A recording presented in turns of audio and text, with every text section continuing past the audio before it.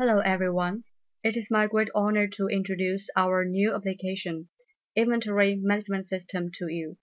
This application uses Berkeley DB as the underlying storage, and it can run on any Windows OS, which has installed Microsoft .NET Framework 2.0 or greater.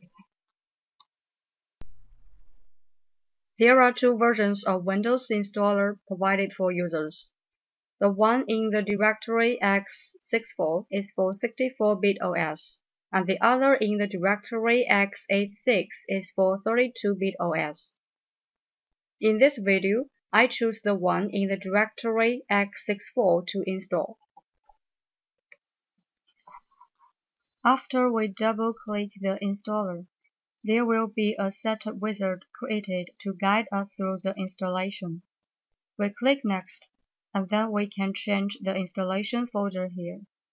I choose the default location and click Next again. Then the installation starts.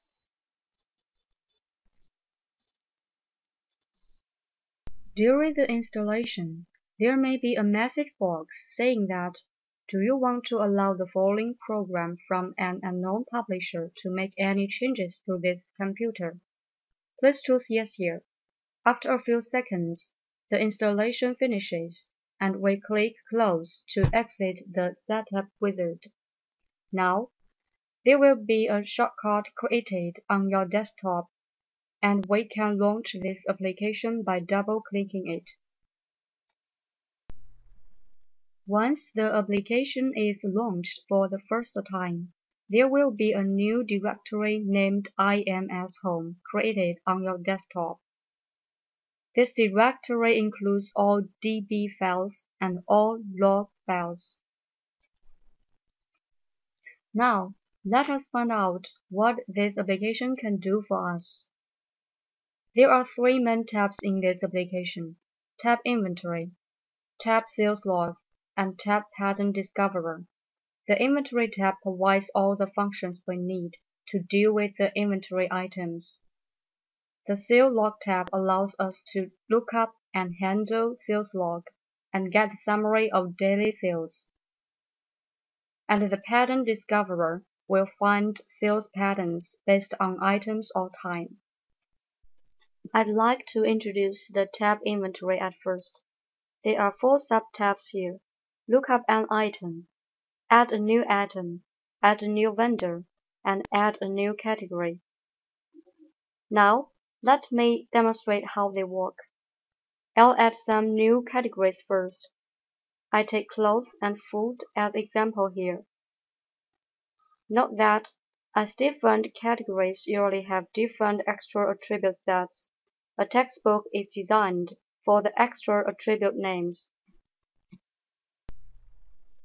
For example, we'll fill color, size for clothes, while we fill date for food. Then, I'll add some new vendors in the tab Add a new vendor. Let me create two vendors here. Please make sure the vendor name here is different with that of any other vendor which already exists.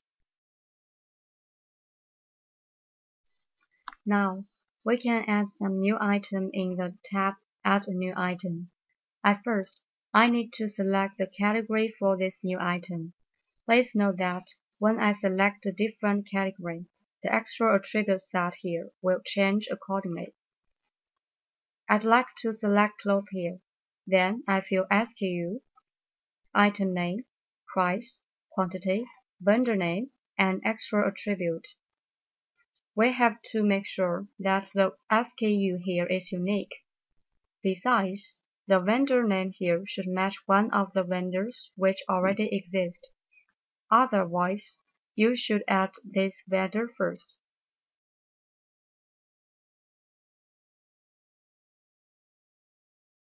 Finally, we can look up, update, or delete items and vendors in the tab Look up an item. Items can be searched by item name or SKU here. Since every item has a different SKU, looking up by SKU may be better. If we leave this textbook blank, and click Search, we'll get all the items here with the total number of records.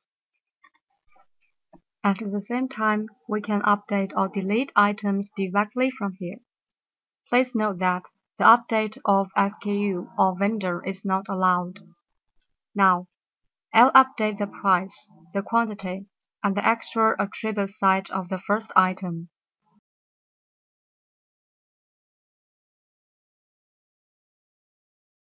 Click the button Update Item. OK, it's done. Then, I'll delete the second item here. Click the button Delete Item, and then the record is deleted permanently. The research, update, and deletion of vendors work the same way, except that the update of vendor name is not allowed. Then, let's move on to the second main tab, Sales Log. There are three sub-tabs under this main tab.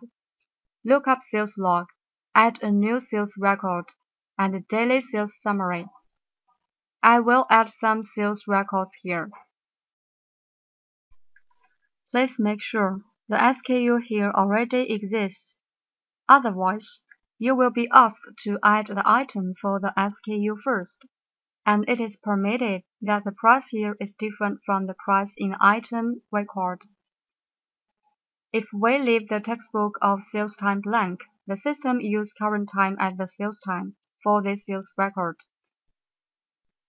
If we fill the textbook with a wrong time format, the system will give us a warning. The string is not a valid time.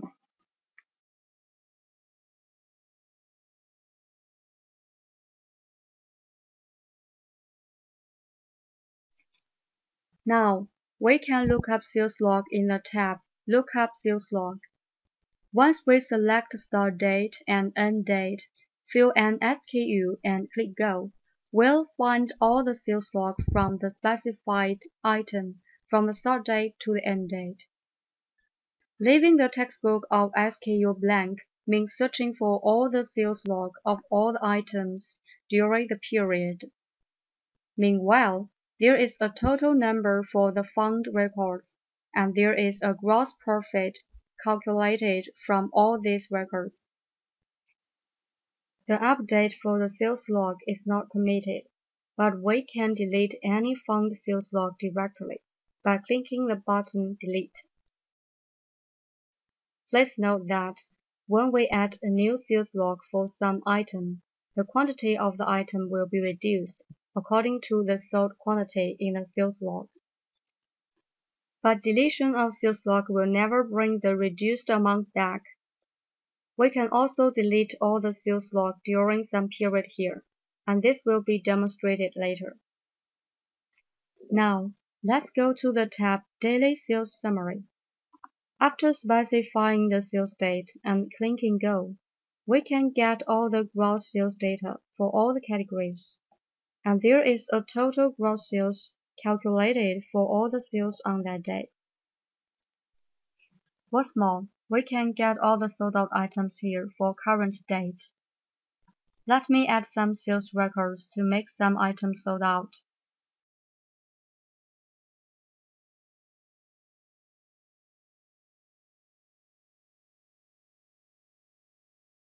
Okay, we get to record now. Once we click the button of the record, we can get the detailed information of the vendor and then connect the vendor to replenish our stock. It's time to show the tab Pattern Discoverer. There are two sub-tabs here, Pattern based on item and Pattern based on time. Let's go into the tab Pattern based on time first. From here, we can find the best-selling item for each category from the start date to the end date. As for tab Pattern based on time, we can find the sales peak for a specified item. The system divides a whole day into 24 sales periods. Once we specify an SKU and click Go, the system will tell us the period when the sales peak appears. Now, we can delete all the sales log in the tab Look up Sales Log. We select the start date and the end date, then click Go. All the sales logs are deleted permanently. If you want to debug this application with Visual Studio, please refer to the instructions in the README file. That's all. Thank you for watching.